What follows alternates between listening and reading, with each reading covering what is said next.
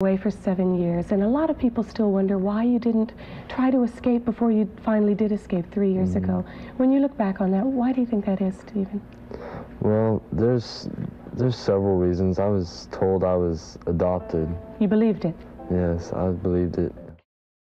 December 4th, 1972 was a Monday, and little Stephen, a 7-year-old kind boy, was walking home from his school in Merced, California. His journey was interrupted when he was approached by an overly friendly man named Irvin Murphy. Murphy was handing out flyers to students, asking them if their families would like to donate anything to the church. Thoughtful and helpful as Stephen was, he told the man that his mother would probably have something to give to the charity. Promising to drop Stephen at his home and meet his mother, Murphy lured Stephen into a car. The driver's seat was already occupied by another man. His name was Kenneth Parnell.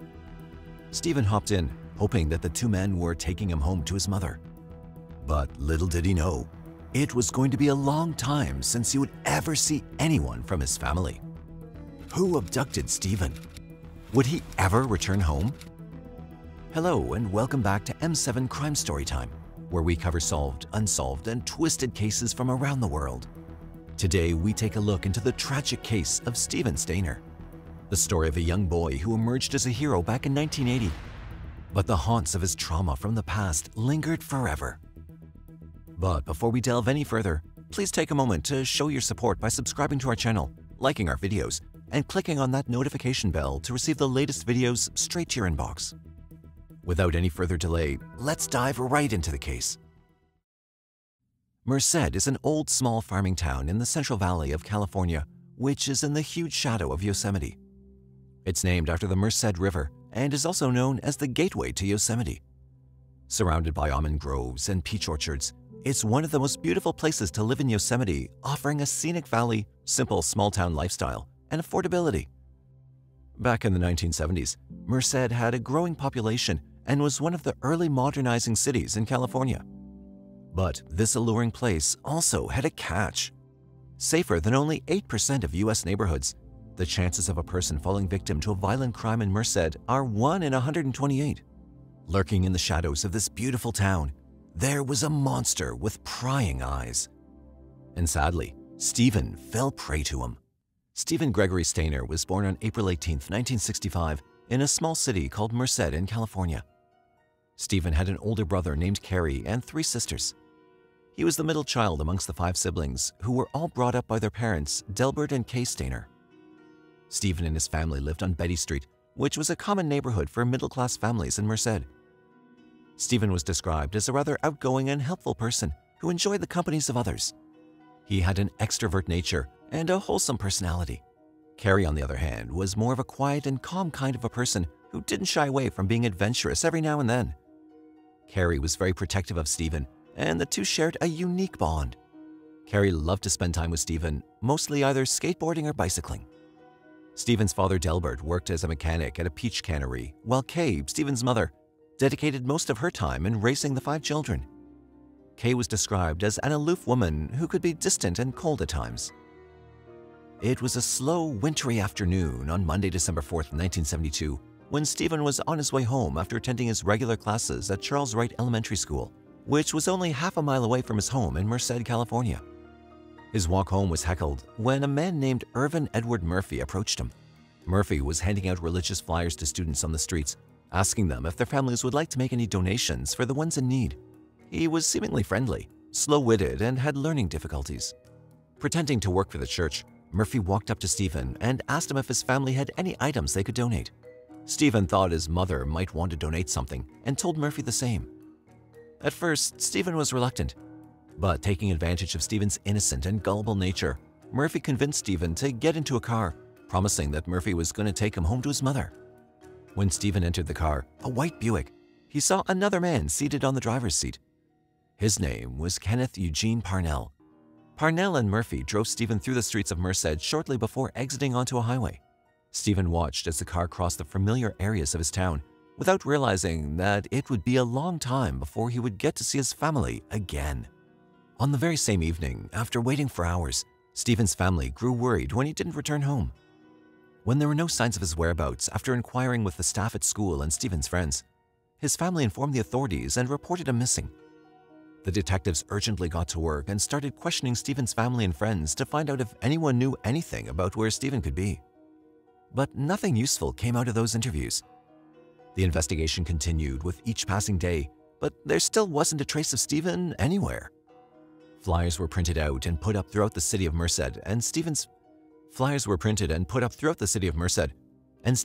tried their best to keep his case in the news. It happened here at this corner, and it was such a classic situation, the kind against which parents are constantly warning their children. The next morning, there was an empty desk in the second grade class at Charles Wright School, with the hopes of someone coming forward with any information which could lead the detectives to Stephen. As months passed and the investigation reached a dead end, Stephen's grieving family was left in sorrow with the hundreds of unanswered questions. After abducting Stephen, Parnell stopped the car on Highway 140 and pretended to call Stephen's parents on a payphone. He then returned and told Stephen that his parents wanted him to stay with Parnell for the night. This left Stephen confused, but he didn't know what to do.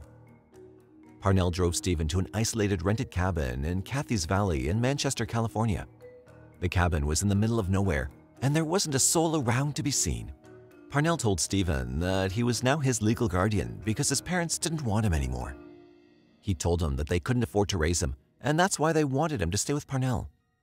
From then onwards, Parnell started to brainwash Stephen and told him that he went to court and had gotten possession of him, implying that he was now Stephen's legal guardian.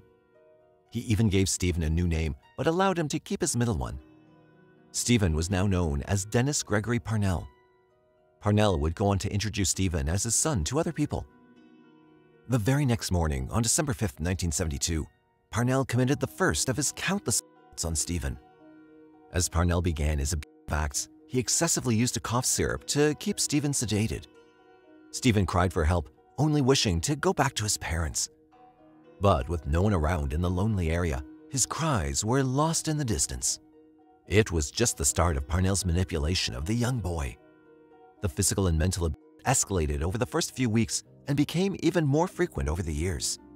Less than a month after his abduction, Stephen was enrolled in Steel Lane Elementary School in Santa Rosa, California. He attended under the name Dennis, with Parnell pretending to be his father. Over the next few years, Stephen and Parnell moved around California. Parnell had a series of menial jobs, and to anyone outside of the home he shared with Stephen, they were just a normal father and son. He even worked away at times, giving Stephen a full chance to escape, but he never did. By that time, Stephen had come to believe that he had nowhere else to go. Parnell even brought in a regular babysitter for Stephen for a while. She was a single mother named Barbara Mathias, who ended up moving in with them for 9 months. Parnell kept Stephen under a spell and would manipulate him, maintaining a fine line between complete control and total freedom. He even brought Stephen a dog, a gesture most kids would think of as a gesture of genuine care. Parnell allowed Stephen to live without boundaries, allowing him to freely smoke and drink in his presence. Parnell thought that this would convince Stephen to remain loyal. But that wasn't the whole situation. Stephen had grown to live in fear of Parnell. Parnell told him to never speak of what goes on between them to anyone, and Stephen just knew that he couldn't. By 1980, Stephen was already 14 years old. He'd grown out of Parnell's sick preferential age, and hence Parnell wanted to abduct another child. He asked his friend Barbara to kidnap a child for him, but when she failed, he told Stephen to do the deed. But Stephen wasn't up for it. Even though he was threatened to try and get another boy for Parnell, Stephen would intentionally sabotage these kidnap attempts to prevent another child from going through what he had. And so, Parnell hatched a plan himself. Parnell bribed one of Stephen's teenage friends named Sean Porman to help him kidnap a blonde boy he'd had his eye on in Ukiah, California. This time it was a 5-year-old boy named Timothy White. Parnell and Sean planned to lure the boy to the car, pretending that they needed assistance, but the boy was reluctant and said no. Timothy ran towards his home as Parnell shouted at Sean to get him. Sean chased the child until they reached a chain fence. Sean pried little Timothy's tiny fingers from the fence as he screamed in terror. He threw him into Parnell's car and they fled the scene. Timothy was taken not very far from his elementary school in Ukiah, California, which was about 200 miles from Merced. Timothy's parents were terrified. Despite the frenzied abduction, no one saw a thing. Appeals were broadcast, flyers were distributed and searches were launched, but Timothy was now gone. Just as he'd done 7 years earlier, Parnell wasted no time in changing Timothy's appearance. He dyed the boy's hair brown and changed his clothes. He even renamed Timothy and began telling him the same lies he'd told Stephen all those years before. Timothy cried for his parents every day, but even this time, there was no one around. It had already been 2 weeks since Timothy was abducted by Parnell. Stephen made sure he was home early from school every day so that Parnell couldn't abuse the little boy like he'd done to him. But he knew he couldn't stop Parnell forever. Someday, the abuse would definitely begin. It was hearing Timothy being told the same things that made Stephen realize just how bad things were going to get.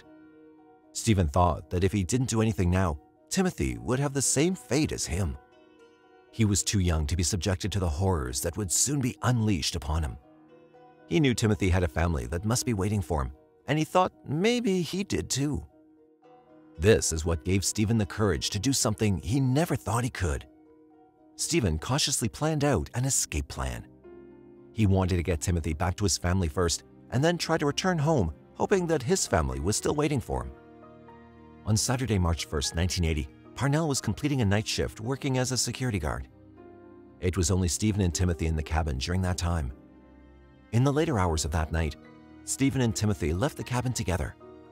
Parnell's cabin was miles from anywhere, but somehow the two boys walked and hitched some 50 miles from Point Arena to Timothy's hometown in Ukiah, California. Timothy couldn't remember where he lived, and no one was home at his babysitter's house, so Stephen looked up the address to the local police station, and in the early hours of March 2nd, 1980, they walked there hand in hand.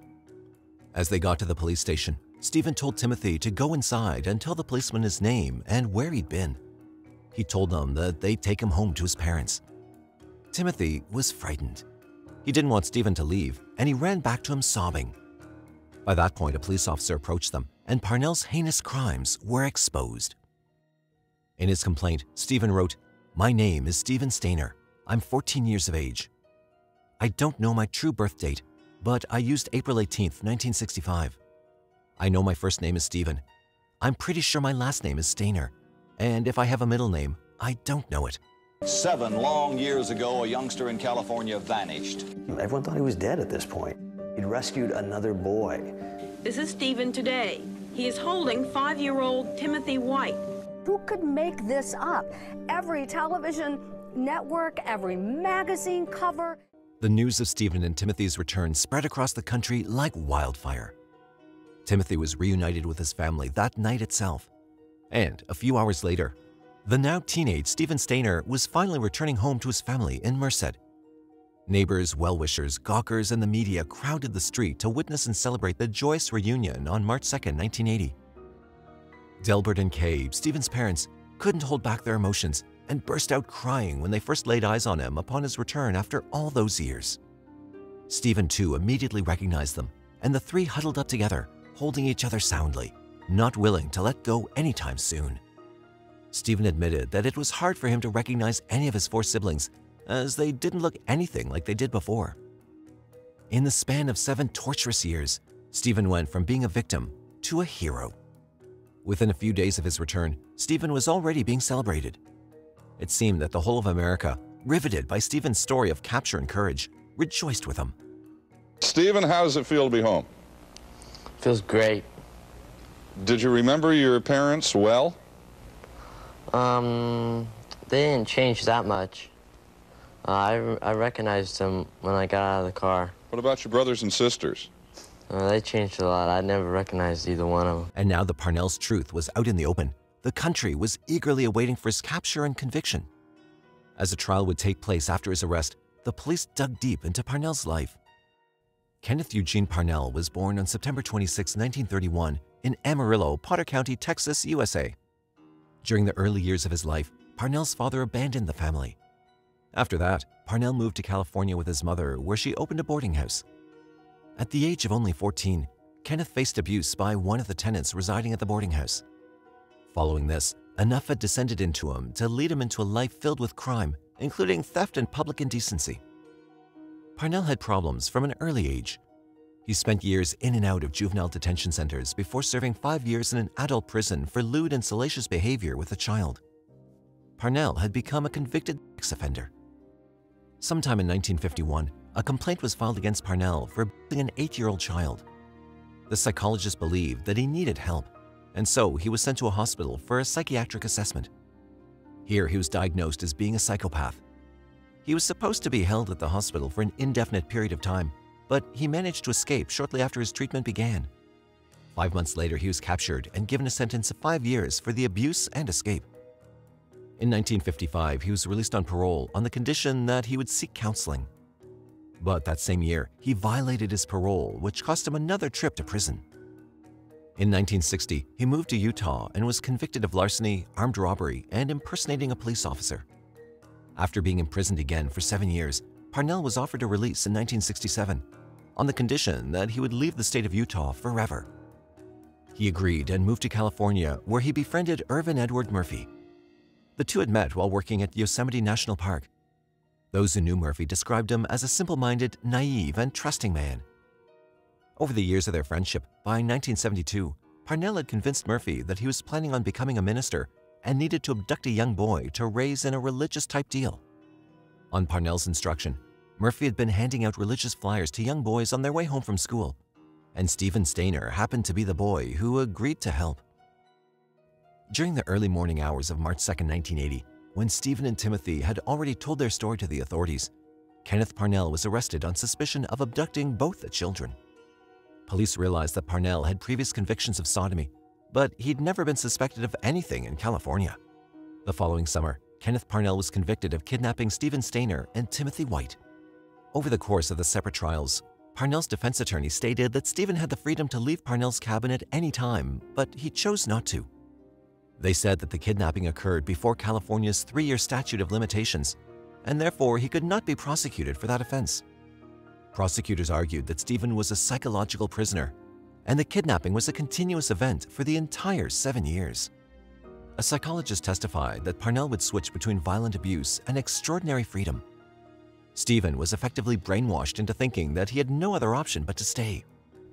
He was coerced into believing that the life he had with his abuser was the only life he would ever have. He didn't know that his family still cared for him and was searching for him during those 7 years. Cruelly, Parnell was sentenced to a mere 7 years in prison for kidnapping Stephen and Timothy. He was sent to prison in February 1982, but was set free in 5 years due to good behavior. The assault and abuse the boys went through, particularly Stephen, was not part of the trial, and hence he was not charged with the hundreds of assaults he committed against Stephen and other boys because they had occurred outside the jurisdiction of the Merced County prosecutor and took place outside of the statute of limitations. The legislation surrounding kidnapping convictions changed after this case to ensure offenders serve consecutive sentences for each offense. Murphy, the vulnerable man Parnell had duped into assisting him, was convicted of kidnapping and served 2 years in jail. Barbara Mathias was never charged. She later told the authorities that she had no idea that Stephen, who she knew as Dennis, wasn't Parnell's real son. He and her son Lloyd played together. She claimed that Parnell even had a birth certificate for the boy. Sean Porman, who assisted in the kidnapping of Timothy, was also convicted and sentenced to some time in a juvenile correctional facility. Stephen's post-captivity life was highly publicized. Stephen did multiple interviews. Television cameras followed him into his high school. The 2-part miniseries, I Know My First Name is Stephen, released in 1989, generated a new wave of coverage trying to get the details of his captivity. But Parnell's hold on Stephen was such that the boy never revealed the full truth about his circumstances. Away for 7 years, and a lot of people still wonder why you didn't try to escape before you finally did escape 3 years ago. When you look back on that, why do you think that is, Stephen? Well, there's several reasons. I was told I was adopted. You believed it? Yes, I believed it. At school, he was either nagged with personal questions or bullied about the abuse he'd suffered at Parnell's hands. Having been kept as a psychological prisoner for so long was already traumatic for him. The bullying and harassment he faced at school made Stephen's mental well-being take a toll on him. At Mendocino High School, he had a girlfriend named Lori McDonald who did help make Stephen's life a little better. This picture just describes what he looked like. His personality, his hairdo, his flannel shirt, his smile. My name is Lori, and Stephen Stayner was my boyfriend in high school. He had a great personality. He was spunky. You could see that he wanted to play and be with kids and be normal. But even then, the relentless attention was difficult for Stephen, and it became even more intolerable for him when sensitive information about the abuse he suffered at the hands of his captors spilled out. Stephen, what have these years been like for you, adjusting, getting over the 7 years you were away from home? For 7 years, I'd been supposedly an only child. Now I had to compete with a brother and 3 sisters. As details of the abuse came out in the media and at Parnell's trial, Stephen was called names. He didn't receive any psychological counseling. Back in those days, therapy was still seen as taboo. Stephen's father was adamant that his son didn't need counseling, even though Stephen was severely psychologically and physically affected by his kidnapping. After Stephen returned home, he was a very different person. He'd gone through immeasurable trauma. Initially, things were good, and he was trying to catch up with what he'd missed out on the last 7 years. He dropped out of school after the other children teased him over the abuse he endured. At home, he and his parents argued over his attitude and lifestyle. Stephen had been given a free license to drink and smoke when he lived with his abuser, and those habits continued even when he was back home. Although his parents sympathized with him, knowing the mental torture he'd been through, as his parents, they couldn't allow him to continue with those bad habits. In one of the saddest indictments of just how low he was feeling, Stephen questioned if everyone would have been better off if he had never come back. Stephen ultimately resorted to consuming alcohol and drugs. Things got so bad that Stephen was eventually kicked out of the house by his dad. Once Stephen entered his early 20s, his life began to pick up. He got married to Jody Edmondson in 1985, had 2 kids, Ashley and Stephen Jr., and was training to become a security officer while working at a pizza shop. He worked with children and child abduction agencies, teaching them about stranger danger and how to keep safe. Stephen met his wife Jody while working at a butcher shop. In May 1989, a miniseries based on Stephen's experience was released by NBC. It was called I Know My First Name is Stephen and received 4 Emmy Award nominations, including Best Miniseries. I know my first name is Stephen. Stephen was happy about the documentary's reception by the public. It was all facts and no rumors or made-up stories this time. It became a part of Stephen's healing process. But just when Stephen was coming close to recovering from his painful past and finally getting his life back together, yet another tragedy struck. On September 16, 1989, the night before the Emmys, Stephen was working at a pizza restaurant and he was eager to get home to his family. It was raining heavily and his boss offered him the company pickup truck to save him from getting wet. But instead, fearing he'd get in trouble for driving without a license, Stephen got onto his motorbike. On his way home, a car pulled out from a side road and collided into Stephen's motorbike. Stephen was driving below the speed limit, but he wasn't wearing a helmet. At the age of only 24, Stephen was pronounced dead at a local hospital less than an hour later, leaving behind a 3-year-old daughter and a 2-year-old son. 500 people attended his funeral 4 days later in a church he joined not long before his death.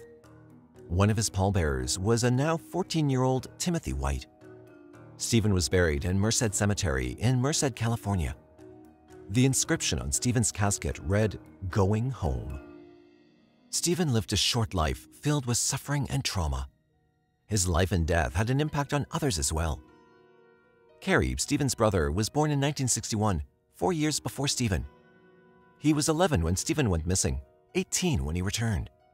He claimed he was placed under a lot of pressure to look after the family after the abduction and eventually went to stay with his uncle Jesse. A year later, Jesse was shot and killed in his home, and the murderer was never found. It was suggested that he was jealous of the attention Stephen received after he returned home and committed the crimes to gain notoriety.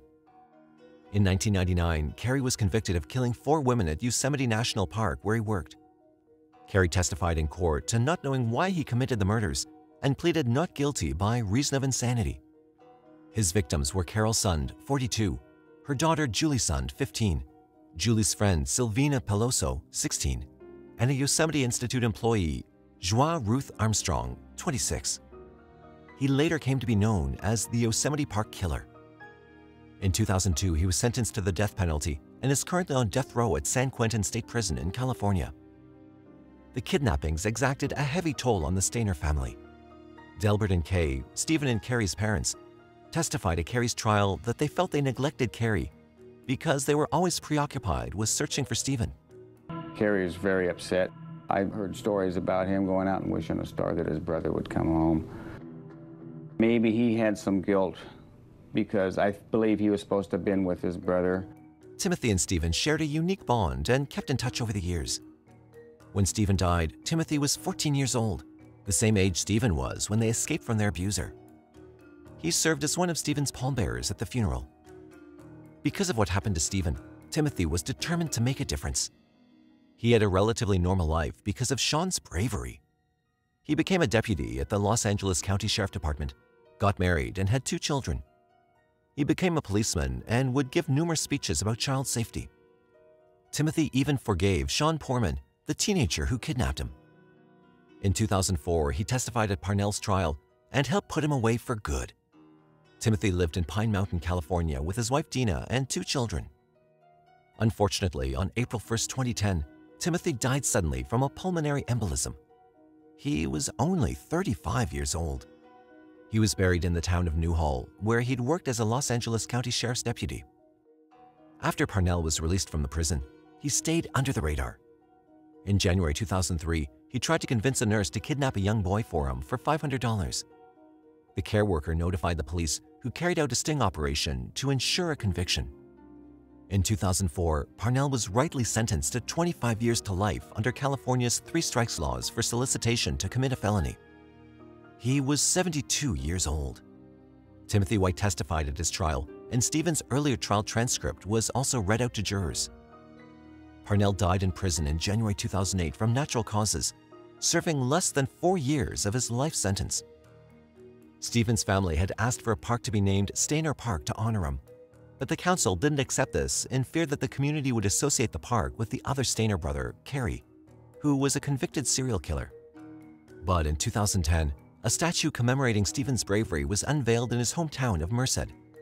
It depicted a teenage Stephen, hand in hand with a 5-year-old Timothy White, just as they'd been when they'd escaped their captor 30 years earlier.